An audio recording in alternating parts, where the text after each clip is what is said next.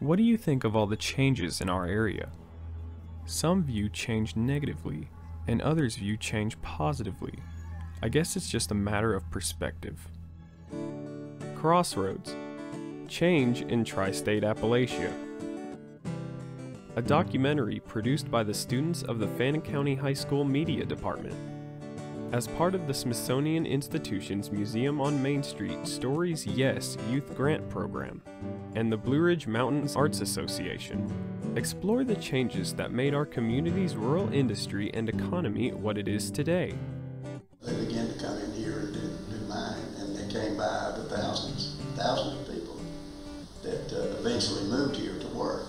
Because the concept of Crossroads is not just a physical meeting point between two pathways.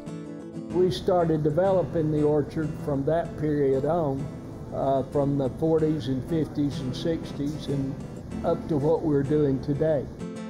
It's evolution. It's the intersection of ideals, ways of living and thriving. The top 3 destinations is Mercier's, Blue Ridge Scenic Railway, and downtown Blue Ridge. Life in the Tri-State Appalachia region has always revolved around family and community. We rely on each other, developing common goals to be implemented for the good of us all. How change affects the people living in a community is the Crossroads story. But here's the thing about Crossroads. You can always find solace by observing what's happened in the past, because we have been here before. Crossroads. Change in Tri-State Appalachia.